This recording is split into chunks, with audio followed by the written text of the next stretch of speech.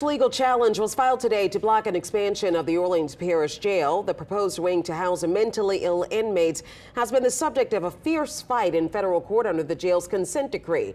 Now a new battlefront has been opened in state court. Investigative reporter Mike Pearlstein joining us in studio. He's been following the story and has the latest. Well, that's right, Charisse. Our previous reporting has revealed a long list of strong objections to the so-called Phase 3 jail expansion.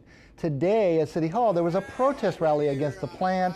The objections include the $100 million price tag, the controversial panopticon circular design, and Sheriff Susan Hudson's position that she doesn't have enough deputies to staff a new wing.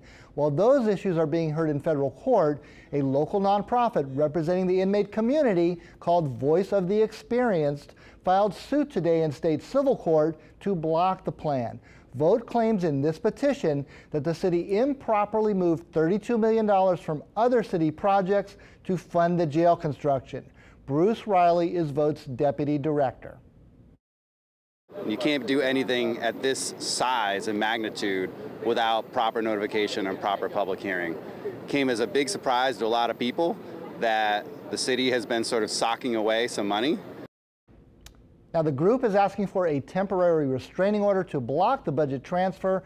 They are set to appear in court, Charisse and Katie, on the matter next Tuesday. All right.